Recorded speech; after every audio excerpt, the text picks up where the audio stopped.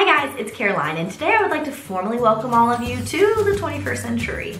Technology has been a huge part of what we're doing in education for a really long time now. But these days it feels like our students are capable of even more when it comes to their tech. They're quicker with their technology, they're figuring things out faster than ever, and honestly, my students are running my iPad help desk way more often than I am. Because of this technology and the growth we're seeing in our students and these skills, it's our job as educators to also continue growing our skills. I'm really excited because today we're focusing on some of the newest technology out there. That's right guys, today we're talking about artificial intelligence and how it can make your life a little bit easier in the classroom. I know what you're thinking. One of the beauties of education is the human aspect. I think we all saw a few years ago teaching through quarantine is that absolutely nothing can replace the joy of being in a classroom, being present with students, and having the gifts to communicate with them in that way. But that doesn't mean we shouldn't be using artificial intelligence to our advantage. Today I want to talk a little bit about ChatGPT and how you can use this AI program to increase your efficiency in the classroom. First things first, what is it? ChatGPT is an artificial intelligence bot that's designed to mimic human conversation. It's an incredibly intelligent piece of free software, and it grows and learns through conversation with you and with the internet.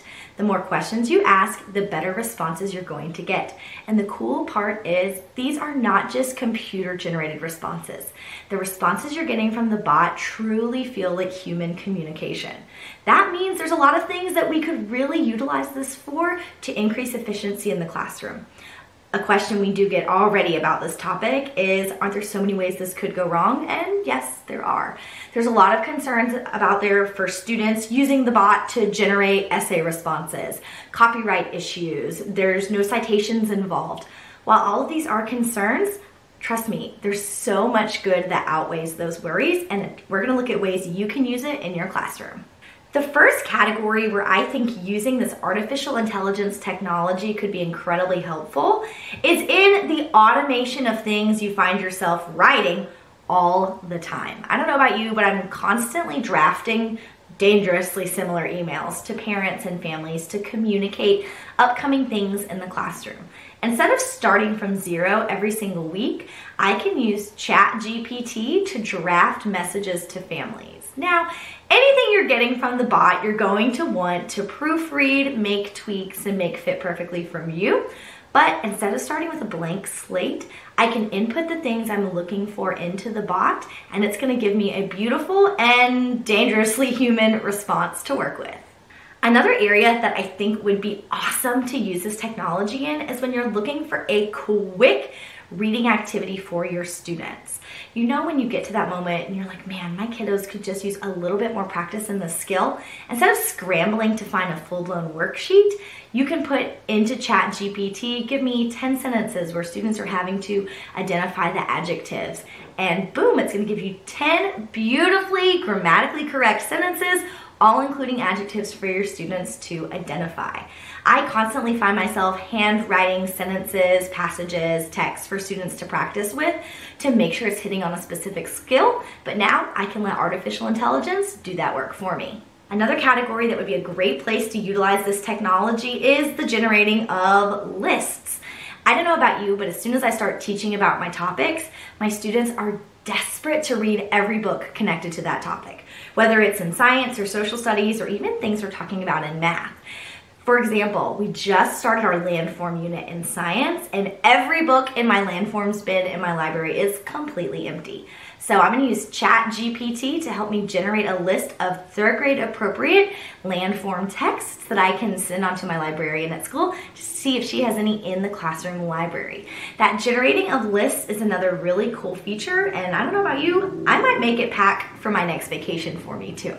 Use this technology to help make lists in your classroom a little bit easier.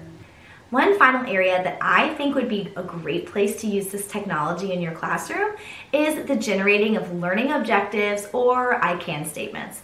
No matter what you call them, sometimes these are incredibly tedious to generate for specific standards. And then putting it in student-friendly language can be even more challenging.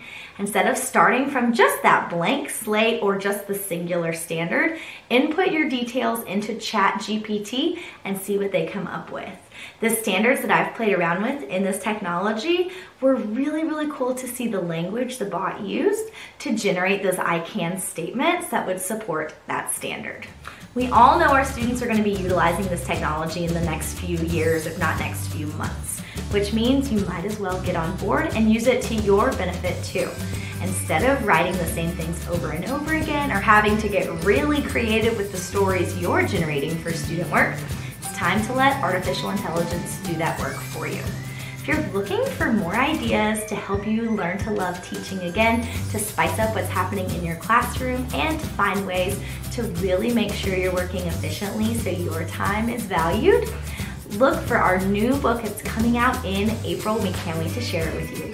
How to Love Teaching Again by Jamie Sears is available for pre-order now. It's a beautiful collection of real-life, first-hand tips from the not-so-wimpy teacher herself that are sure to help you love teaching again.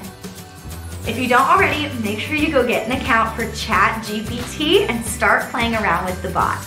I promise you're gonna find even more than the ways I talked about that you can use this technology in your classroom to make your life a little bit easier. I love getting to talk about technology, teaching, student management, life management.